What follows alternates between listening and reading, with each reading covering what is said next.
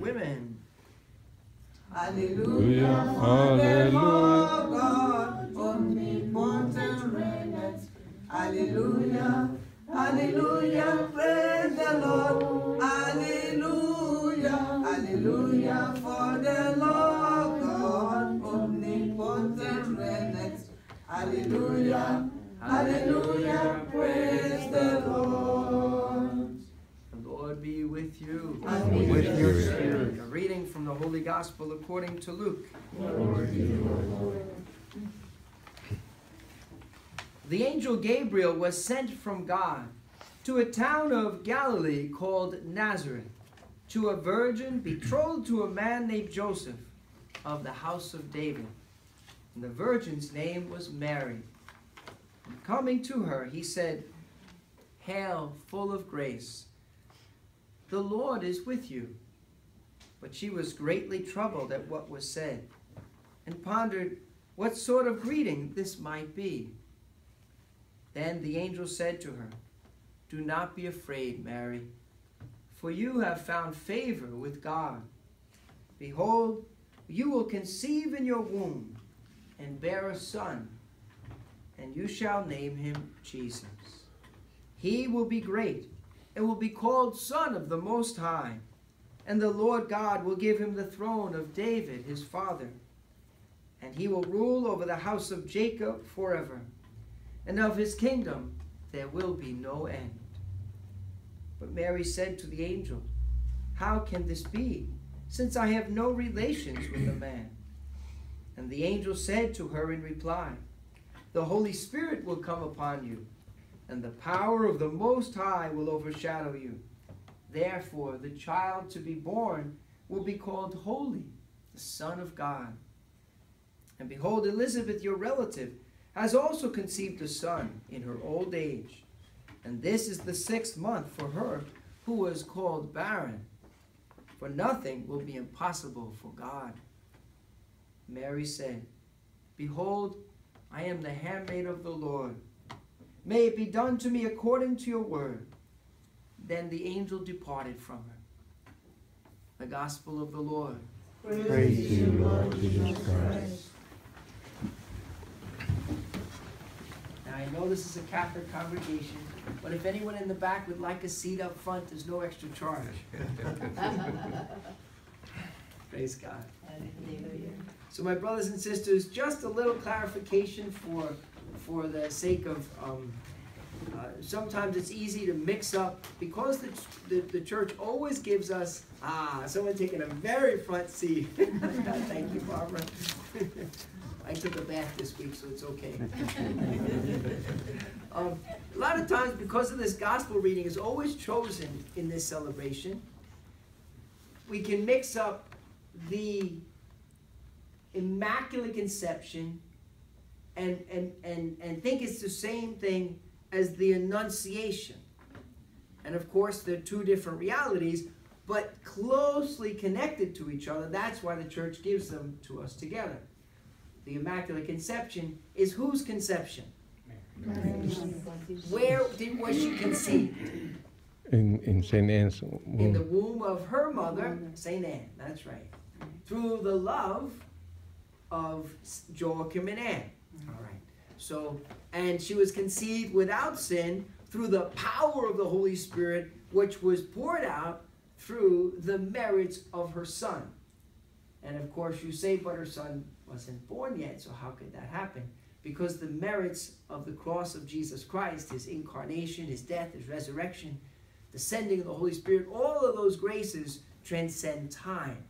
And God gave the gift of that grace to Mary so that she might be a worthy vessel of the incarnation, the Word becoming flesh inside of her, Jesus being made flesh inside of her son. And so we celebrate this feast, putting the two together, because we know that the incarnation, the Immaculate Conception was the God preparing a worthy mother for himself. That was God's preparation for a worthy mother for himself.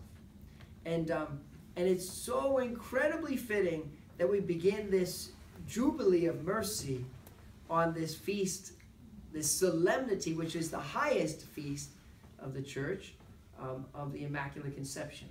And why? Because what we see in Mary is what this Jubilee of Mercy is all about, personified in this one person. And personified and begun to be this holy nuclear explosion that would radiate the whole world with holiness, with hope. In the midst of despair, to radiate to the whole world this holy, holy nuclear power of divine grace, divine mercy. And this feast, this Jubilee of Mercy is all about God's intention. What God does, He wants all of us, God wants all men to be saved and come to a knowledge of the truth. And through that knowledge, to experience the fullness of salvation through faith in the person of Jesus Christ. But all men have sinned and now unable to approach the throne of grace. There is a chasm between us and God. And so, but God, we know, has provided the bridge between fallen humanity and the holiness of God. And that is in the person of Jesus Christ. And this Jubilee of Mercy is all about God pouring out,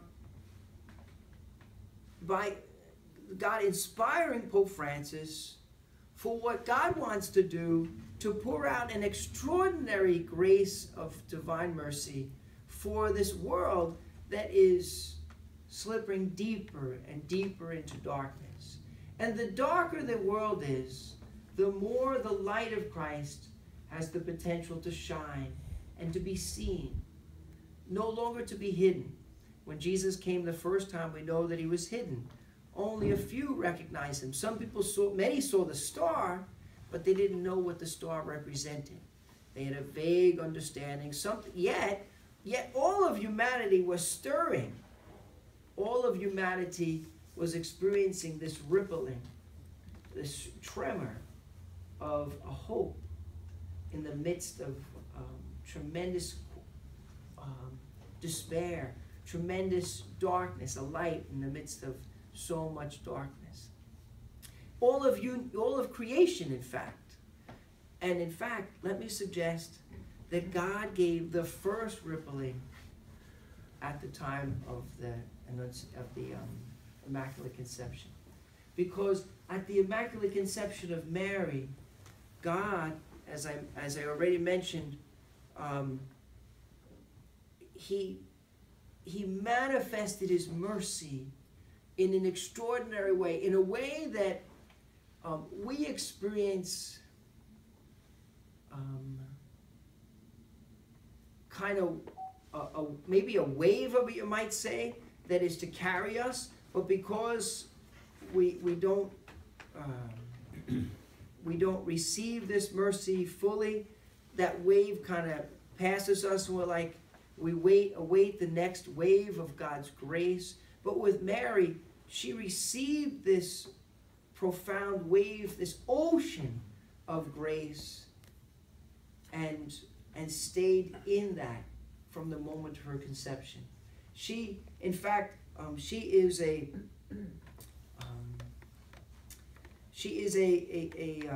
personification of God's divine mercy. The fullness of what God intends for all of us can be seen in our Blessed Mother, in what He did in preserving her from sin, but not just preserving her from sin. She was full of grace, exuding grace and mercy. We call one of the titles of Mary is Mother of Mercy.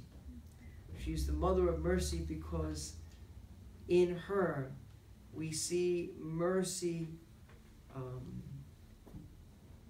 par excellence. And so when we celebrate this year of mercy, this Jubilee of mercy, we ask our Blessed Mother to pray for us that we might be receptive to this unique grace, this unique opportunity.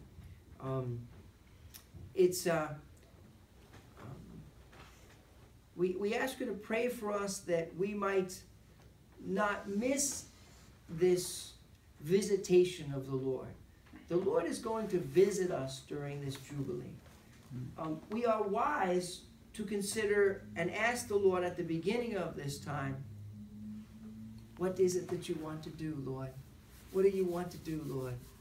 You know, like, I can't wait. Like a child not sure what the gift's going to be under the Christmas tree. I can't wait, Lord. What is it you're going to do? I want to see it, Lord. Show me. Show me what you're going to do, Lord. And give me a heart ready to receive it. Let a childlike excitement stir in my heart about what you want to do. What do you want to do in me by your grace, your mercy, as you did in Mary? Remember, Mary said, when the angel spoke to her, she said, let it be done unto me. Let it be done unto me. In other words, she didn't do it. She said yes to this grace. So we want to say to the Lord, let it be done unto me, Lord. Yes. Let it is. Whatever you want in this Jubilee of mercy, I want it too, Lord. And I need it. Please. Yes, Lord. Yes. And then the second part is, like with Mary, we want to pray with her and let it flow through me. Let this mercy so flood my heart that it just oozes out. That every aspect of my life is a manifestation of divine mercy, a revelation of divine mercy.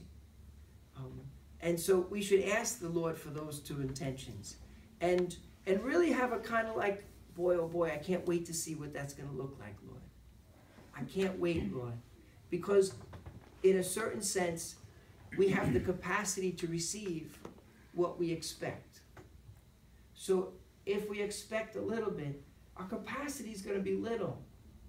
But if we expect much, our capacity is going to be expanded, and we will receive more. And the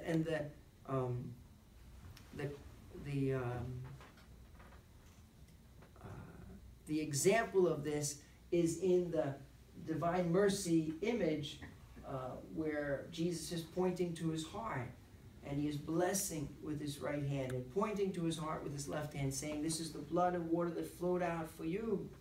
And at the bottom is our response, Jesus, I trust in you. And if you remember in this devotion, we are told that when we trust much, when we trust little, we receive little. But when we trust much, we receive much. And so one of the things on our part, the decision we want to make during this Jubilee year, is to put all of our weight, all of our investment, to divest from everything else that we put our trust in, and put it all in Jesus in this time. To take from our other investments and say, no, I take them from there. I'm taking them all from there. I'm putting them all here in Jesus. And to do that with a firm resolve in this time, expecting that the Lord will give the very greatest return on that giving of ourselves. Because we see Mary as the beautiful example of that total surrender, that her soul magnifies the Lord. How to be able to, and we'll get to sing that later. May that be our prayer, more and more in this Jubilee of mercy. Amen? Amen. Amen. Praise God. Hallelujah.